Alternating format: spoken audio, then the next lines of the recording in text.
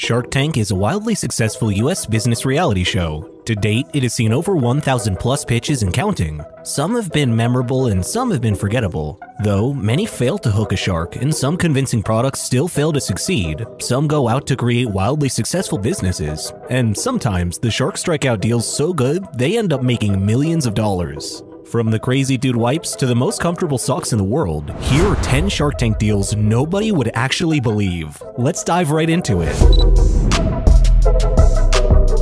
Number 10. Dude Wipes. Let's start with Mark Cuban making one of the best investments in Shark Tank history.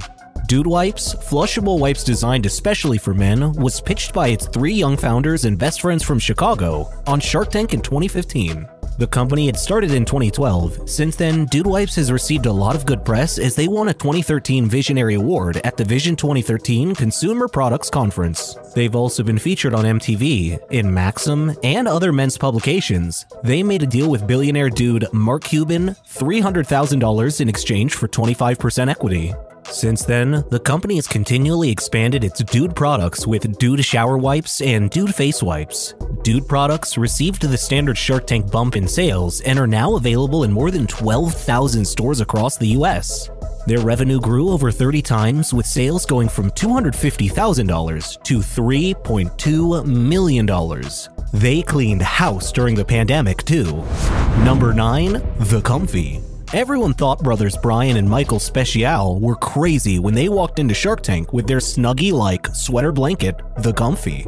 The brothers had started a Kickstarter page to fund their new venture, but realized that they weren't quite ready and pulled it down. When they appeared on the show, there were no units in production, resulting in no sales. Without anything to back them up, The Comfy had to sell itself to the sharks. It was a startup that was as fresh as they come, and it still did sell itself. The pair entered Shark Tank hoping to get $50,000 for 20% of the company, and ultimately struck a deal with $50,000 for 30% with Barbara Corcoran, who never doubted The Comfy would be a success. The company now has done $250 million in sales and is moving to other comfortable clothing items too.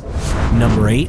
Drop Stop. You know that black hole inside your car? Should've had a drop stop. Anyone who drives a car has experienced this before. When you sit inside, your phone falls out of your pocket and it makes its way to the area right between the seat and the center console. It's lodged in the worst way possible. You can't fit your hand in deep enough to grab the phone. Mark Newberger and Jeffrey Simon, 2 longtime friends, saw this problem as an opportunity as no one had invented a product to prevent it.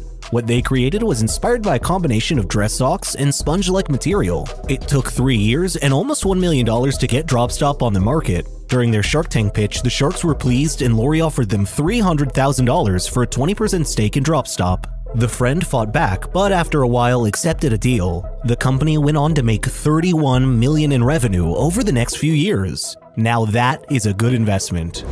Number 7. Cycloramic.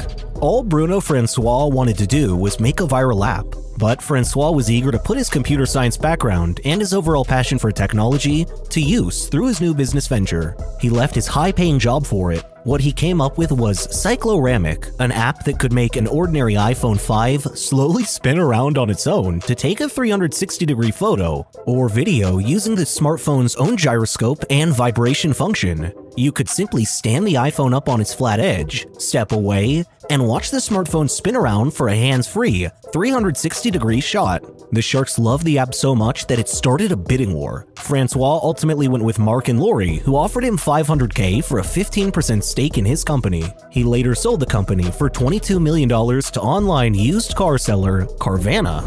Number 6. 3 Jerks Jerky. In 2015, 3 Jerks Jerky co-founders Jordan Barokas and Daniel Fogelson went on Shark Tank seeking $100,000 in funding for 15% of their business. They started the business in his kitchen by making tasty jerky for themselves and later took it to Kickstarter. The pitch from Barokas, who has an MBA but was a newbie entrepreneur, and Fogelson won over John. He beat out 3 other interested sharks to make the deal. After going on Shark Tank, online sales spiked. Within 3 months, sales hit $1.4 million, or over 150,000 bags of jerky. But 1,000% growth also presented difficulties for the small business as they couldn't meet the demand. It's one place John has been able to help, hooking up the co-founders with Rustelli Food Groups, an operating company that now processes the jerky. Just after 3 months, their sales hit $3 million.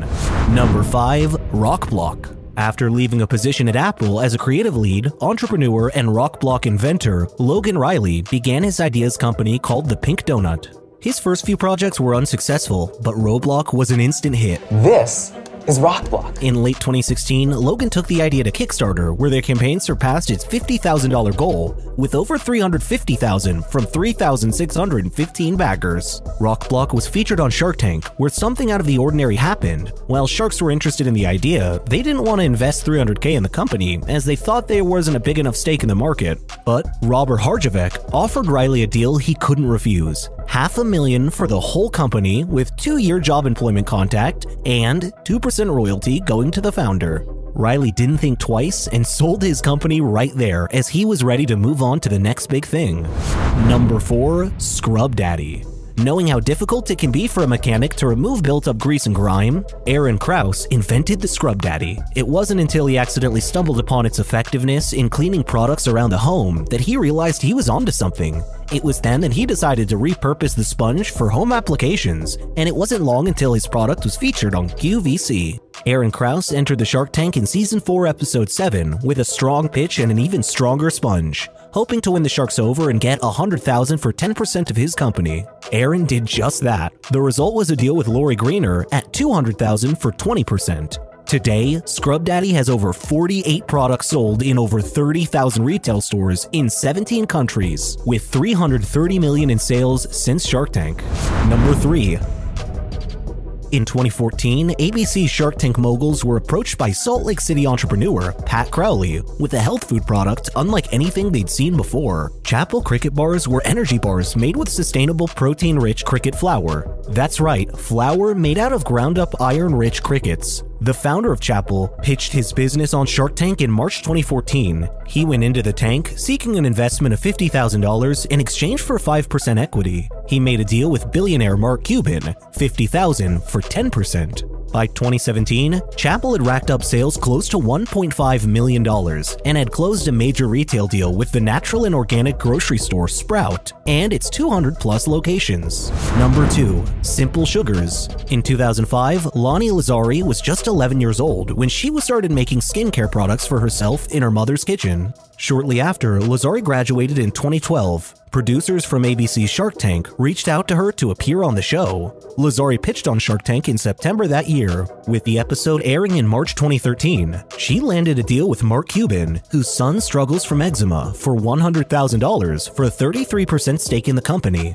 That's when Simple Sugars exploded, reaching $600,000 in sales in after 3 days airing on Shark Tank. In a matter of 6 weeks, the company reached $1 million in sales. Lazzari described it as the craziest time of her life. She was receiving tens of thousands of email orders and thousands of calls, buying 600 bags of sugar every day to keep up with production. The company is doing nearly $3 million in yearly revenue with 700 locations across the US.